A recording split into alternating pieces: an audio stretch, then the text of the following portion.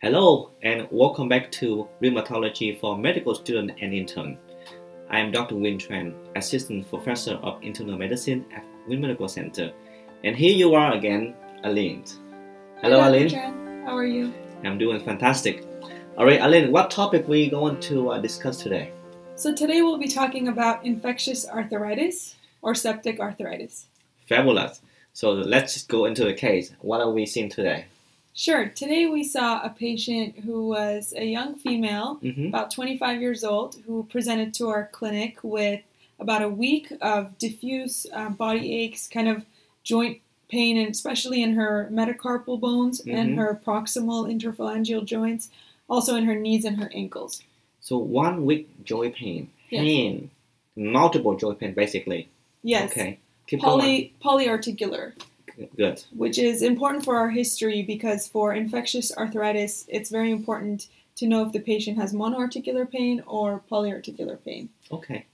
And our patient also had a rash that appeared about a week ago when the symptoms began. She also had some flu-like symptoms like low-grade fever and runny nose, all of which resolved, including her rash after 4 days, but her joint pain still remains.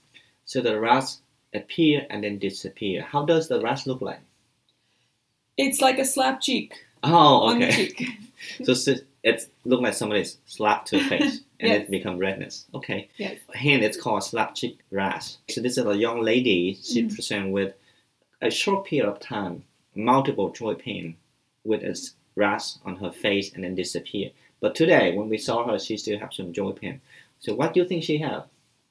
So one thing that I should mention is her medical history and social history was pretty unremarkable, except for the fact that she's a third grade teacher.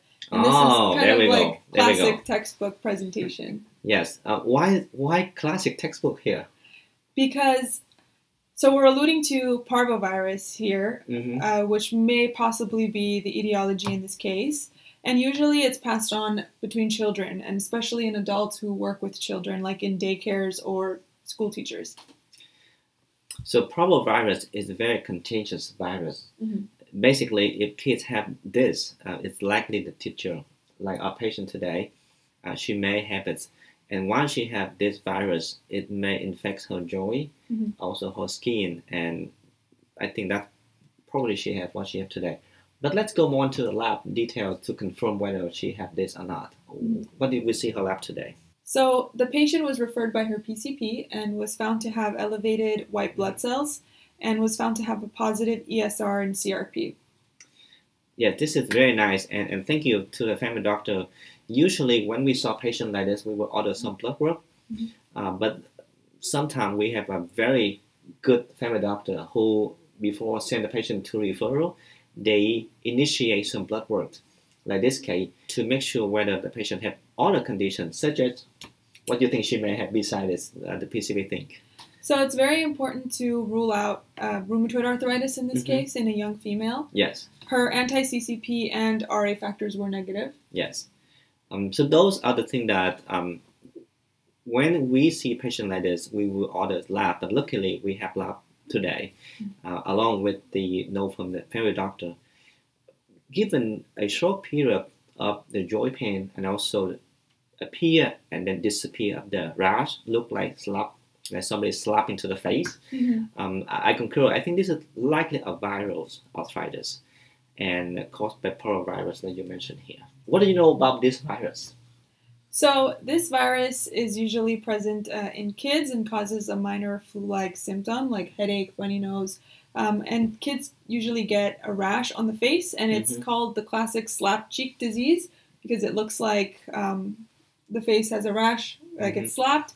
And usually when older patients get it, like in this case, this woman, they get joint pain. Yes. When you see this, how would we treat this lady? What would you do? So in this case, we would treat this lady symptomatically. It's very important to rule out other causes, like we mentioned rheumatoid arthritis, but also things like hepatitis B or C or rubella, which in this case, the PCP was kind enough to run those tests for us as well. Also important to rule out a monoarticular cause or something like Staph aureus, so that we would treat with antibiotics in that case. But in this case, we would treat symptomatically using NSAIDs. Okay. Usually this condition will subside in the next couple of days. And the symptomatic treatment we've given her today likely will help her in the next couple of days or weeks. So this is a typical case of a viral arthritis. It comes suddenly in a short period of time, comes with skin symptoms, but you will see the distribution of joint pain likely symmetric, like entire body start at the small joint and sometimes can impact the larger joints, like in her case, the knee pain. Anything else you want to ask or share about this disease? So how often do you see infectious arthritis in your care, and how often do you have to treat them with antibiotics? Great question. When we see case like this, I told Ali that this is a pretty rare case because the family doctor already know what it is. They just want to send to see me to confirm. Because in general, septic arthritis is considered very urgent and sometimes emergency.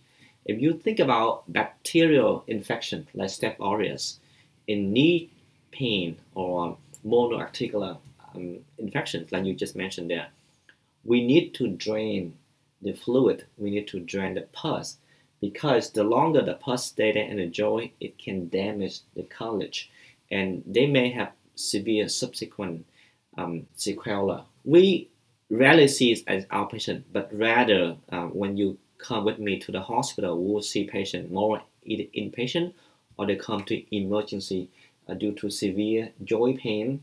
Classic picture, joint pain, swollen, leukocytosis, and then when you drain the pus out, you can see gram stain usually on either bacterial or you come back with more labs.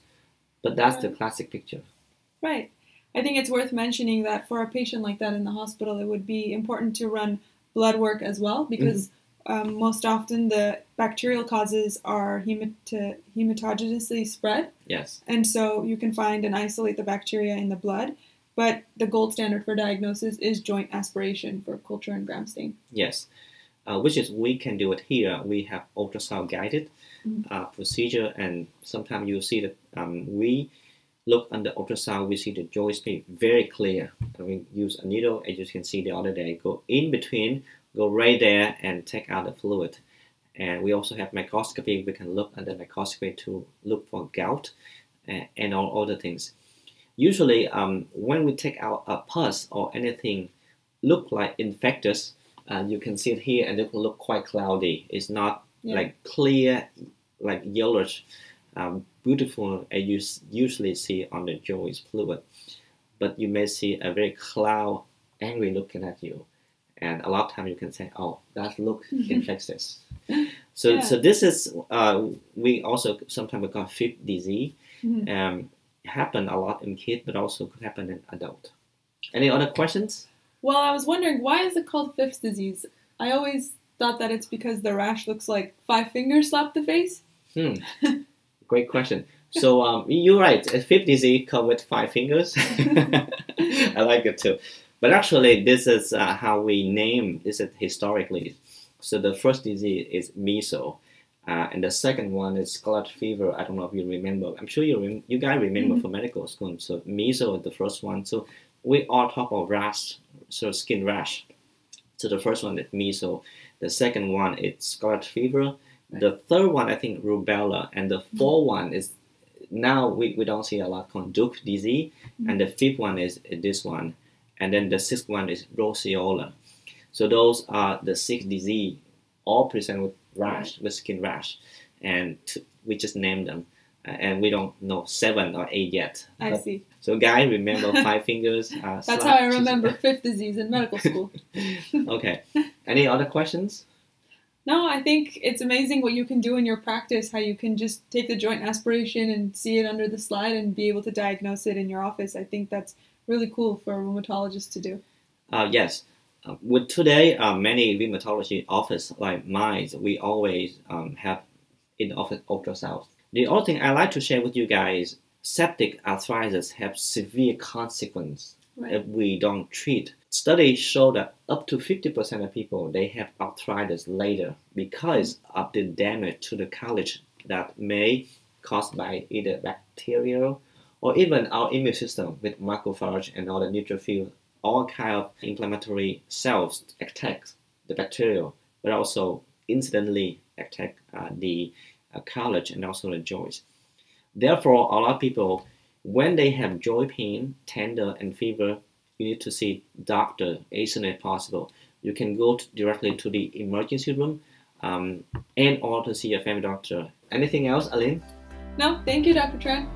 Thank you, Aline. Thank you for joining me talk about rheumatology for medical student and intern. And we will see you in the next episode.